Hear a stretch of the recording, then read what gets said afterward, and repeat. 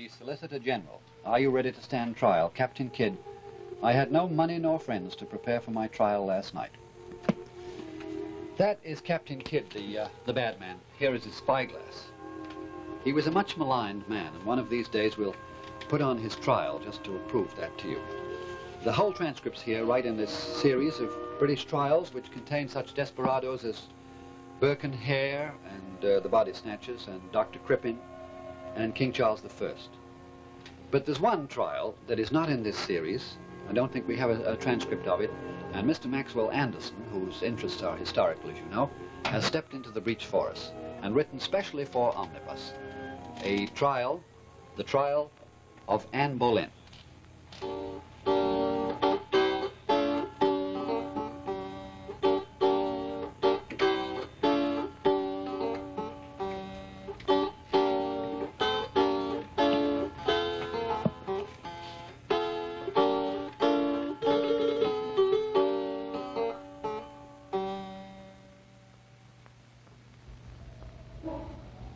If I were to die now, but I must not die yet. Not yet. It's been too brief. A few weeks and days. How many days, I wonder, since the first time that I gave myself to that last day when he left me at the lists and I saw him no more. Well, I can reckon it. I've time enough. Those who sit in the tower don't lack for time.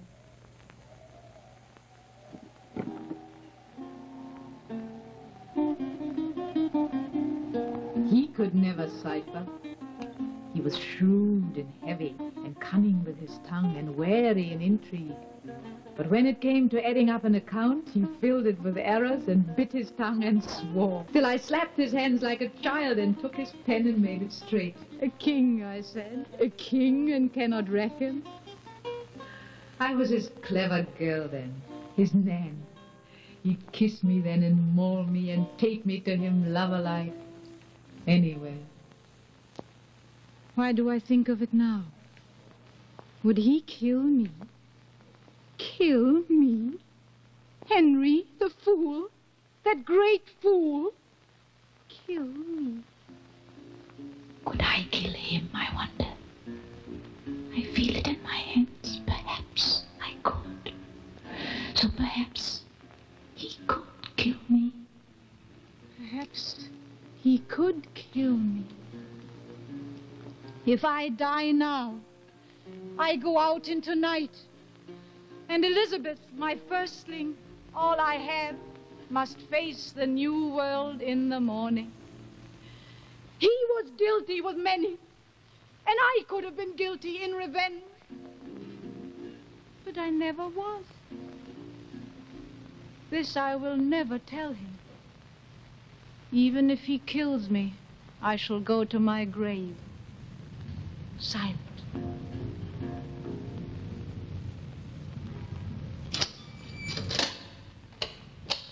Good evening, Anne. Why, I have a visitor, my first. Good evening, Uncle Norfolk. I hope you've come to release me from this place. I have, my dear. I knew it would come. I wasn't so sure, but you were right. And I am come to set you free of the tower. And why are you so solemn, Uncle? Why so black-browed? There's never been any change in the color of my brows, and I was never a merry companion. There's a paper for you to sign. And when you signed it, you're free without conditions. No doubt I should read it before signing. If you like, I would sign anything to get myself out of this place. Too many have died here. Not always because they had done anything wrong, but because somebody was in power who found them inconvenient.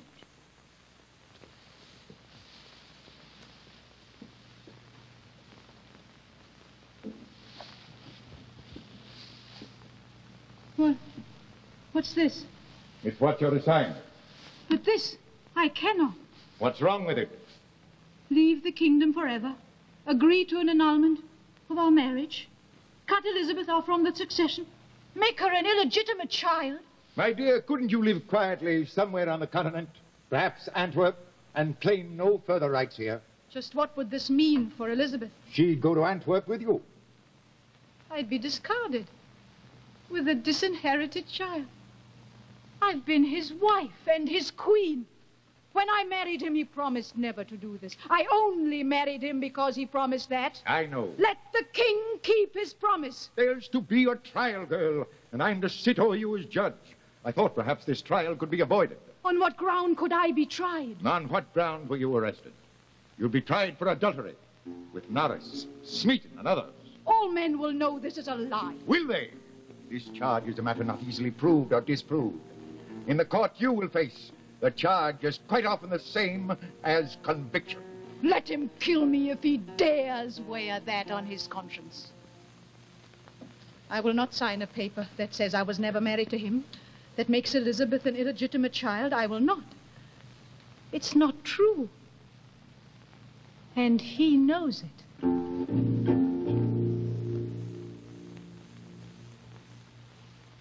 What will it seem to men I was like when I did this?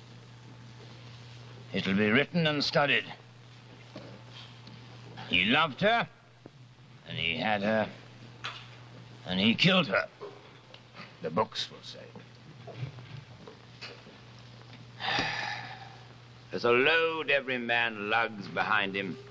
Heavy, perfumed, sealed, concealed. A package of dead things he drags along, never opened save to put in some horror of his mind. Some horror of his own doing, to seal up and rot in secret.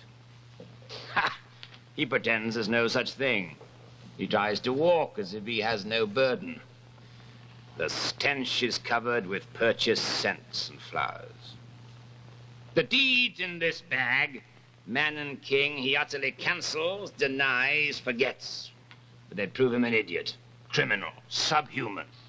And yet they're his. He did them and put them there. And they're mine. I did them and put them there. All men have done the same, or done the like, and will. Have you done so much better, you out there in the future? You who I see with 1,000 eyes looking back on my secret ways. If you have, then you're young and unlucky. It's still to come.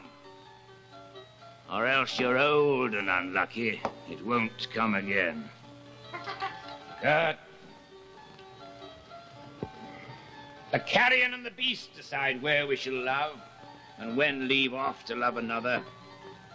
Not our high purpose, our resolve, our brain. But the vermin underneath, the unacknowledged bore, the hidden wallow, the invisible decay.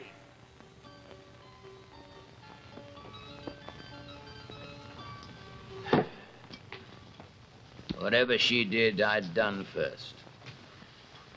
For when I knew for the first time she was all mine, then, having loved her many years, suddenly I loved her only a little and could look at others. And when I felt my child move beneath her skin, I had no liking for it and turned away. And her lips were an over-eaten plate. And I think she went to another. Or others. But of this I'm not sure. This is what I must find out. This I must know at her trial.